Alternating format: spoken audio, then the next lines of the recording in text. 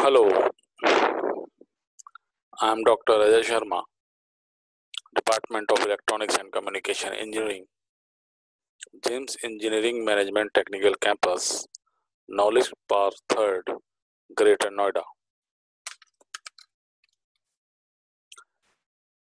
The subject that I teach in this semester for BTech 7th semester students is optoelectronics and optical communication.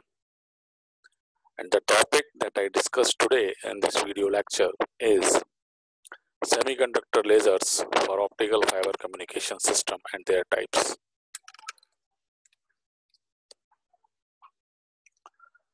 Well, laser diodes and light emitting diodes that we already discussed in previous video lectures are two optical sources that utilize in optical fiber communication system,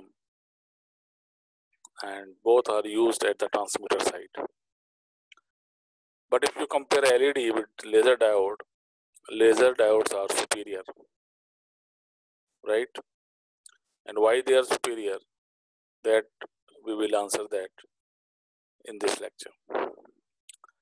So laser diode, a laser is a device that produces optical radiation by the process of stimulated emission. The process that involved in laser diode is stimulated emissions, and the process is that involved in LED is spontaneous emission. And there is a difference in spontaneous emission and stimulated emissions. Stimulated emission means you have multiple emissions. You have high intensity of radiation that come in the category of stimulated emissions, right? So laser diode is no doubt is advanced as compared to light emitting diodes. So it is necessary to contain photons produced by stimulated emission within the laser active region. Means in laser diode, the photons are produced by the process of stimulated emissions, and in LED, photons are produced by spontaneous emission, right? So this is one of the main difference between laser diode and LEDs. And if you see the picture, this is a optical cavity. This is optical cavity, and the two end is we place a reflecting mirror because we want reflections of light. We want to and fro motion of light reflected from one face reflect back to reach another face that we want. That is optical feedback, and that optical feedback is used because we need gain, right? We need optical gain. So this particular picture and shows an optical cavity formed to contain the emitted photons by placing one reflecting mirror at each end of an amplifying medium. So this is also as an amplifying medium because we get huge amount of light, more number of photons we get from this particular cavity. So in this cavity there is a little bit of hole, so that light is coming from that hole, and this is nothing but is the optical output, right? So this is the optical cavity that formed in the structure of laser diode to get the stimulated light or stimulated emissions that we get in the form of photons. So photons that we get in this laser diode is by the process of stimulated emission. And how we form the cavity? One mirror is made partially reflecting so that some radiation can escape from the cavity from coupling to an optical fiber. So whatever the light that is coming from cavity is just like optical output where you get the light. Now that light should be coupled to the optical fiber. So for a particular laser structure, there are only certain wavelengths that will be amplified by that laser, right? So laser have a certain window that we use, certain wavelengths that are amplified by this particular laser action. Amplification occurs when selected wavelengths are also called laser modes reflect back and forth through the cavity. So laser modes are reflect back and forth through this cavity because of the reflecting mirror that you placed at both the ends of this cavity. Now, for lasing to occur, the optical gain of the selected modes must exceed the optical loss during one round trip through the cavity, right? So this process is referred to as optical feedback. So if you look at the picture, there is a recombinations take place of electron on hole, and because of the recombination of electron on hole and because of the radiative recombination, photons are to be produced, and these photons are coming out from this device in the form of light emission, because light is composed of photons. These are the particles of light. So these particles are coming out from the output section of this structure. So this is also a cavity. So the lasing threshold is the lowest drive current level. The basic thing is that in any optical source, laser or LED, you need input as a current, output as a optical light, or you get a light at the output. So input of the optical source is current and output is a light.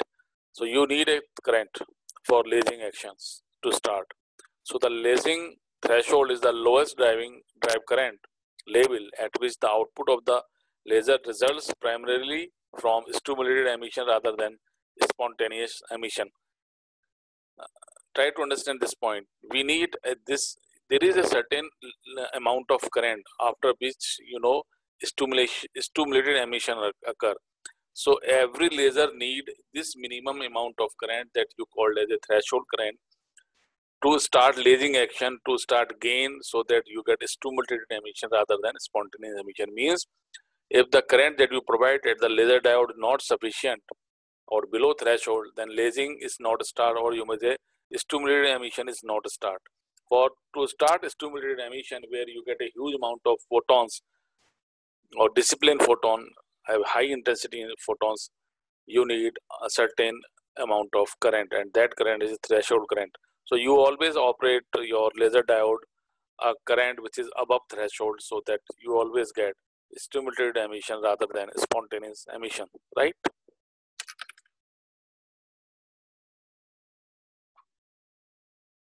So if you look at the picture, this particular slide, but this figure illustrates you. This figure illustrates that the transition from spontaneous emission to stimulated emission by plotting the relative optical output power and input drive current of a semiconductor laser diode. So in this particular, we have a graph, we have a characteristic input current, drive current versus optical output power.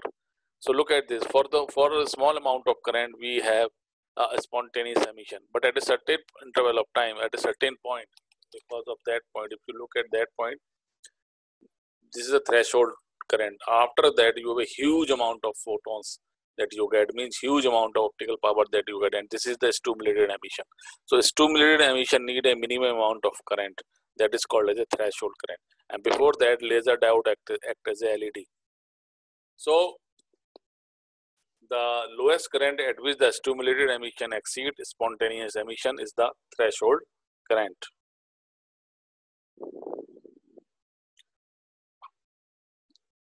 Now again, and what's happened before the threshold current? If you look at the picture, before the threshold current is reached, the optical output power increase only slightly with a small increase in drive current. However, after the threshold current is reached, the optical output power increases significantly with a small change in drive current, and that is clear from this picture, right? So you always need a minimum amount of current, which you call as a threshold current, to get stimulated emission of light. So laser operate on the current which is above threshold.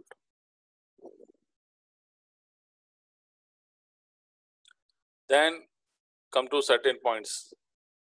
What you see in previous figure, the optical output power as a function of input drive current of a semiconductor laser diode. So these are the, if you want to draw the characteristics of laser diode or LED, what you have to do, you have to take input drive current at x-axis and output optical power at y-axis. So this is a optical output power versus input drive current. And these are the characteristics of a laser or LEDs. So many types of materials, including gas, liquid, and semiconductors, can form the lasing medium. So you also need a lasing medium. When you form a cavity for lasing action, for stimulated light that you want, then you need a medium also. So semiconductor laser diodes are the primary laser used in fiber optics. A laser diode emits lights that is highly monochromatic and very directional. Monochromatic means it contains only a single wavelength, and very directional means all the photons are to be follow only one direction path. This is the meaning of directional and monochromatic. So this means that the laser diode's output has a narrow spectral width and a small output beam angle that we want. Because if you have a narrow spectral width and small output beam angle, then it is very easy to couple your light from laser diode into the optical fiber. Because after you get the light from a laser diode output, the second step is to couple this light into the optical fiber. So when your